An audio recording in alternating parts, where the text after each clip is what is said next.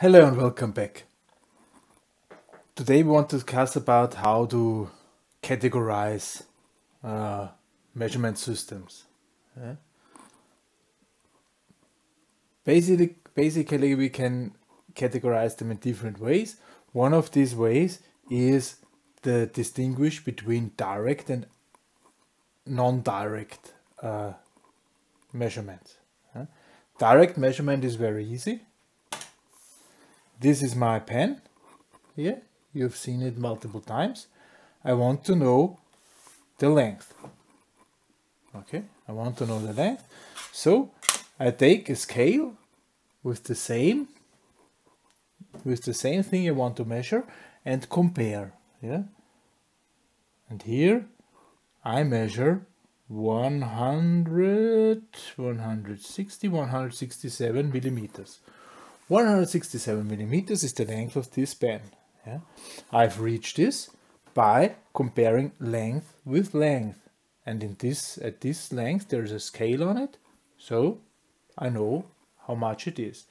I directly compare the measured value to the same type of thing, length to length.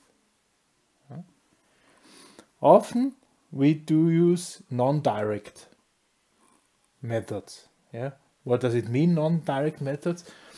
I mean, I'm not sure if you already watched it or not, but there's another video of mine where we're using this thing here. This tiny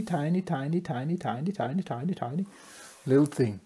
That's a so-called thermistor. It changes its resistance value according to temperature. If it's getting hot, it's getting low resistance. If it's getting cold, it's getting high resistance. Okay.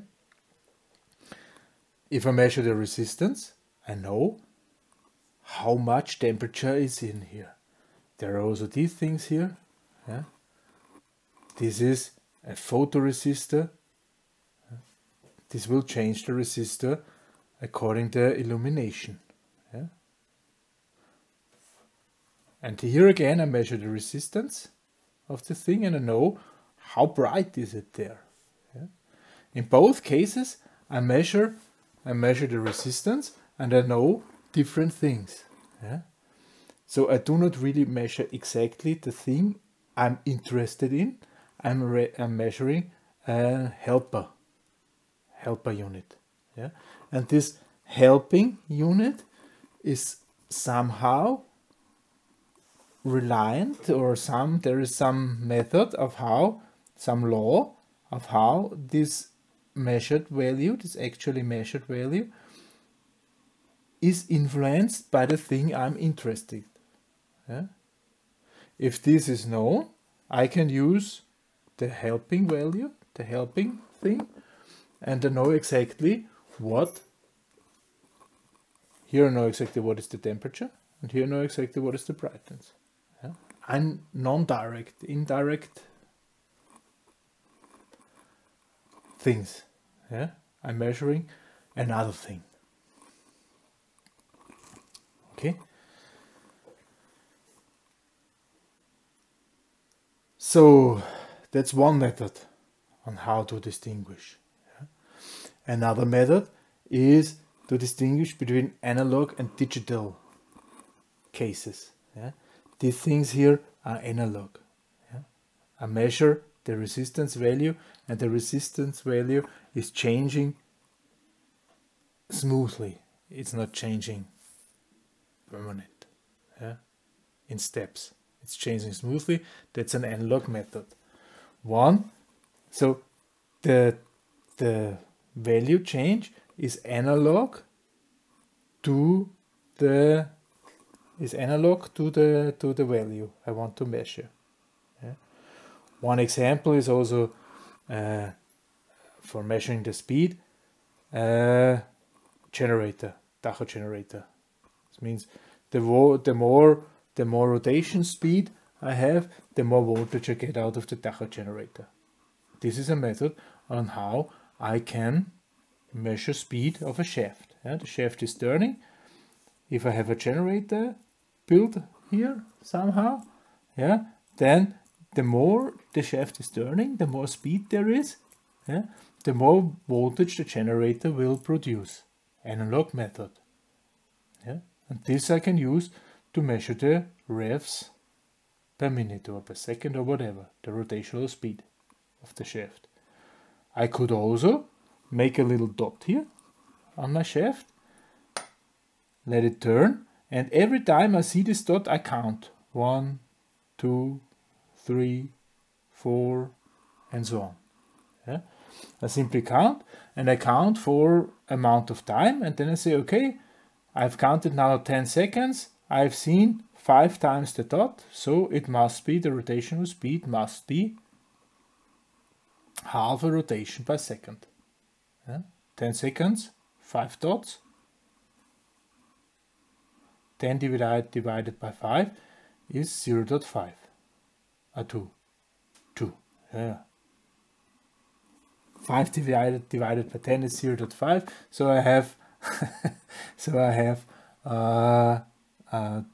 a half rotation per second. This time I was only counting. Yeah? This was a digital method. If I'm only counting, it's a digital method. Okay? There is nothing analog to the rotational speed. Yeah?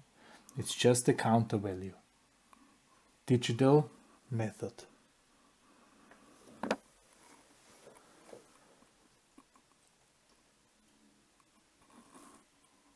Those things are also differ. I mean, here I could measure any time.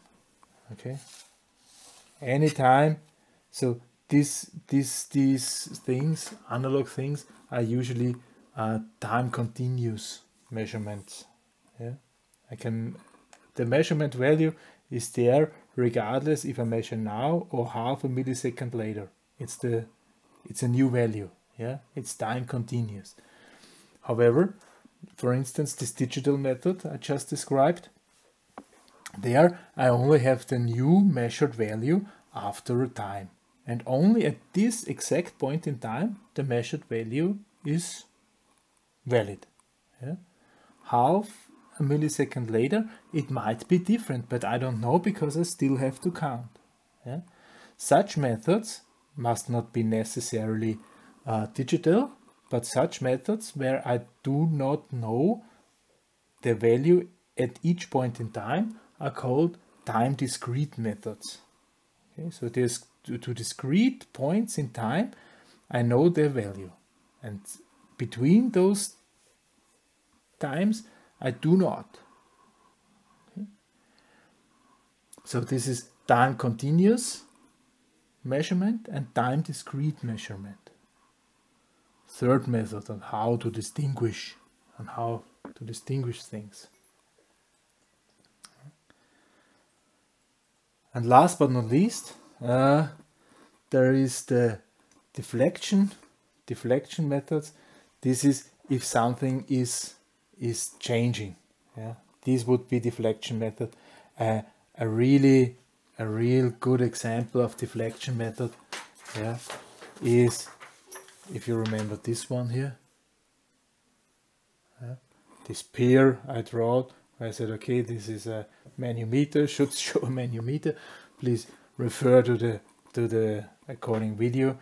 If you don't see it, I mean, surprisingly don't see it by this excellent drawing. So if the pressure is rising, this thing is moving, and the pointer is also moving. Okay, deflection method.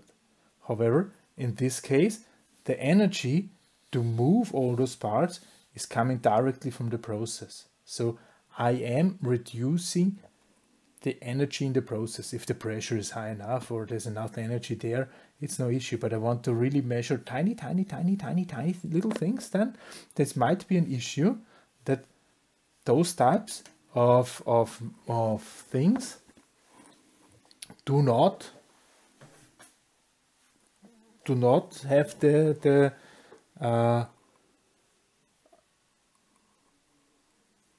are not small enough, not empfindlich, yeah? Sensitivity. The sensitivity is not given. Yeah?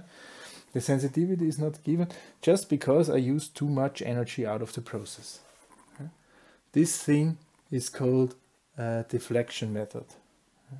Because moving, yeah? There needs to be energy from the process. On the other hand, if I do not want to have this energy, I can compare, for instance, this pressure to another pressure, or where it's very obvious that these things are compared. It's the comparison method. Is, I mean, everybody knows this sign.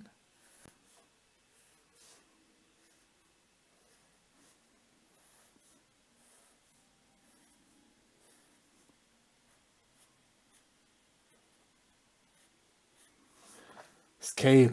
Okay, I put in here some weight. Yeah? I put in here the same weight, and I'm changing the weight here until it's leveled. Yeah? Comparison method. Yeah? I try to compensate the value I want to measure with the same size, with the same value, and bring it to zero. The big advantage here is that we do not take energy from this object. That's it. Yeah? However, the big disadvantage here is that it's much slower. Yeah? If this is dynamically changing here the weight, yeah, then I cannot finish. Yeah? It's also more expensive. So advantage this one, it's simpler and it's a very straightforward approach. Yeah? But the sensitivity is not that high. That's the disadvantage. And maybe the linearity, maybe also even the small things to measure the linearity is at deflection methods not that high. Here the linearity is perfect. Yeah, it's very accurate. And it's don't consuming power from the process. Yeah? There is no energy taken from the process. That's the advantages. The disadvantages, it's slow and comparable expensive. Okay? Compensation method. Okay. So this we do have. Yeah? Direct methods, indirect methods to measure, analog methods with the generator, yeah? Digital methods with the counting,